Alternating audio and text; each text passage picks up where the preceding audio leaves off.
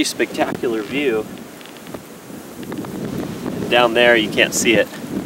There's some really cool different ridge pinnacles with all this foliage on them, really thin ridges that lead up here.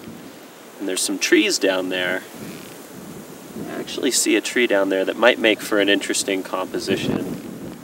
Not entirely sure if I want to try maybe a wide-angle shot or a telephoto shot, so I think it'd be worth getting out the gear and trying both. So I've got the Sigma 100 to 400 on here right now, and I love the way these ridges actually lead into this tiny little tree in the distance. The problem is, I think the composition is interesting at 100 millimeters, but I want to be a little bit wider, and I didn't bring my 70 to 200. 70 millimeters actually would have been perfect for this. So I think with this lens I'm going to do a slight panorama, because if you see here, if I kind of aim the camera down, you can see how interesting these ridges are.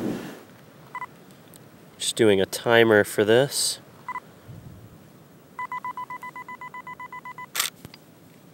And then we're going to tilt the camera up slightly.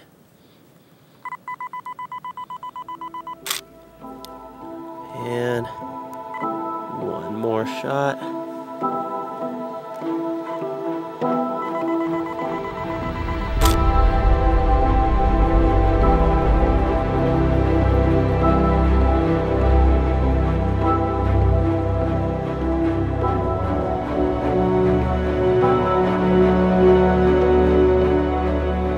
So here's my first image of these lush green ridges, and just a beautiful scene here. I love how the cliffs kind of make that V shape that leads you right into the tree that's right in the center of the photograph. And even the ridges on the bottom of the image help to kind of frame the whole thing.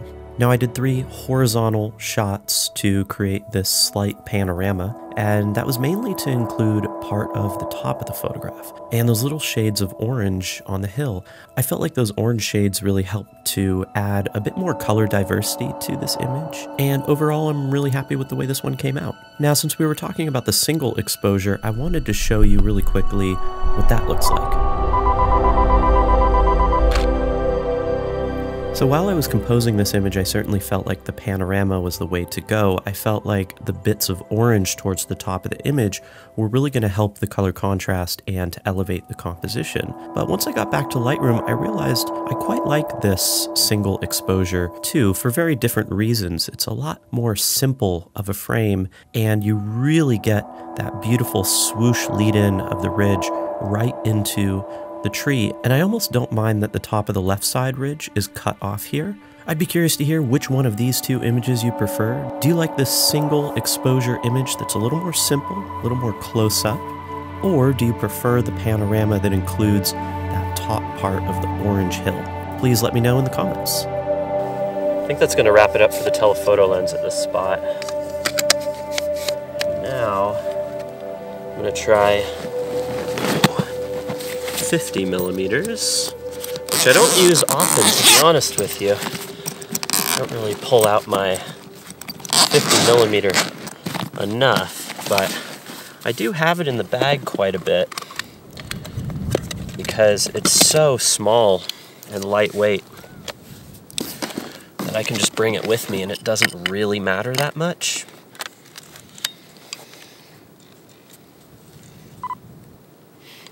So lightweight compared to the 100 to 400. Yeah, that's pretty cool with the wider perspective too. You just see all of those ridges and makes a really nice pattern in the composition. The different shades of green. And then this is a 16:9 crop, so you would see a little bit more to the composition. You'd see more down here to the bottom and a little bit more on the top as well.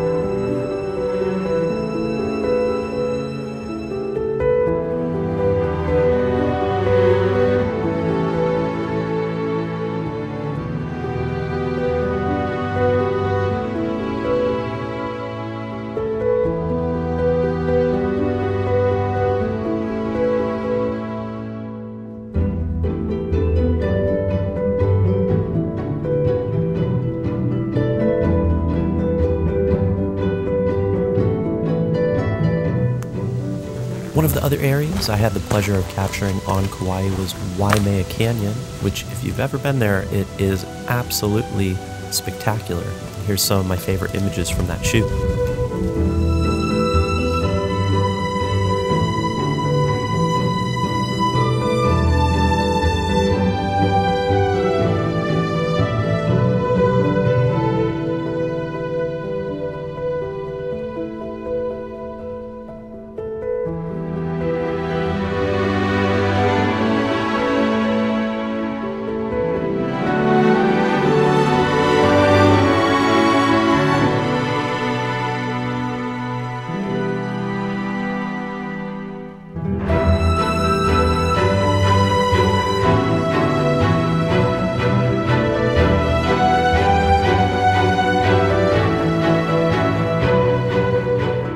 So with it raining almost every single day, or at least every single day that I was on Kauai, you definitely have some great opportunities for rainbows appearing out of the storm. So oftentimes I'll wait at a spot with all of my gear just kind of sitting in the rain, and then all of a sudden those clouds part for maybe 10, 15 minutes or longer, and a rainbow just appears out of the darkness. And that's what happened on this specific occasion. And I love the simplicity here. I love that warm golden light that's basking that beautiful ridge, and then the rainbow just kind of floating there on the right side.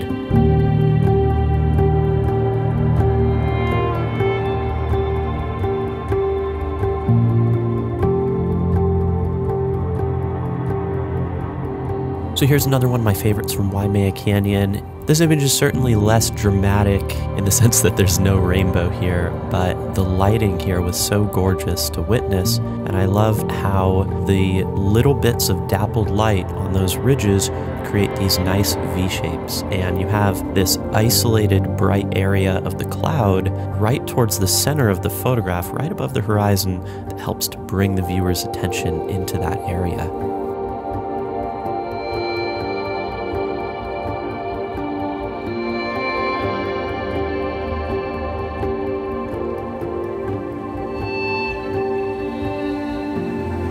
On my last day in Kauai, I decided to do just a little bit of seascape photography at sunset near Poipu Beach.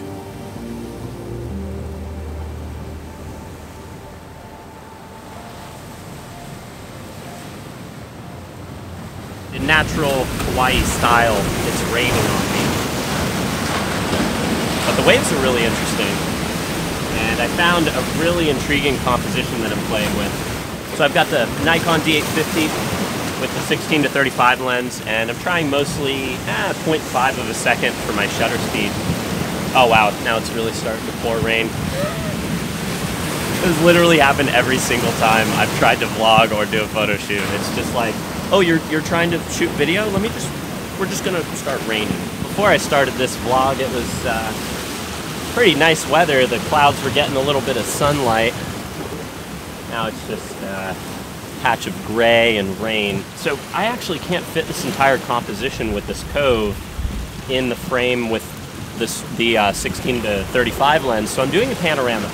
I'm doing one shot for the water coming through this cove. I'm getting some different variations of the water filtering out and coming in, and then I'm doing frames for the sky. So I'm tilting the camera up a little bit, and I'm doing horizontal shots, and then I'm going to stitch those together to get a slightly wider perspective.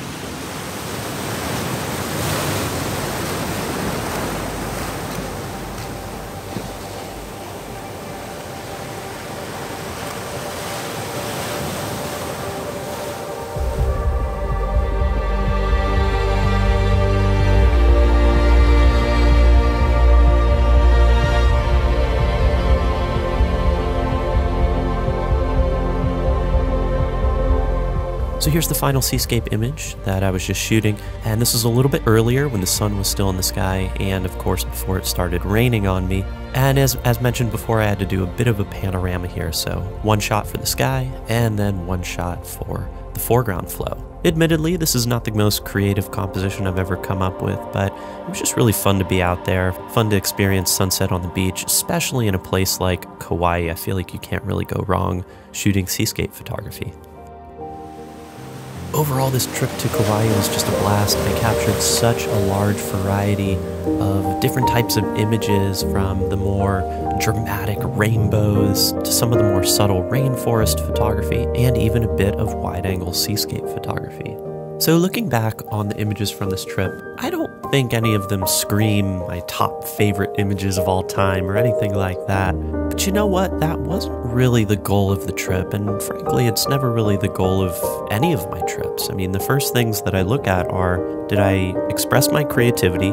Did I play around? And did I have fun? And certainly all of those were met on this trip. I experimented with a lot of different types of photography. Some of it worked, and maybe some of it didn't work. But honestly, I was just having the time of my life capturing this beautiful island and the incredible diversity that it has to offer. I'm so thankful I was able to take you all on this journey with me. If you're not already, please subscribe to the channel because there'll be plenty more landscape photography vlogs in the future. And give the video a thumbs up if you enjoyed it. As always, thanks so much for watching, and I'll catch you in the next one.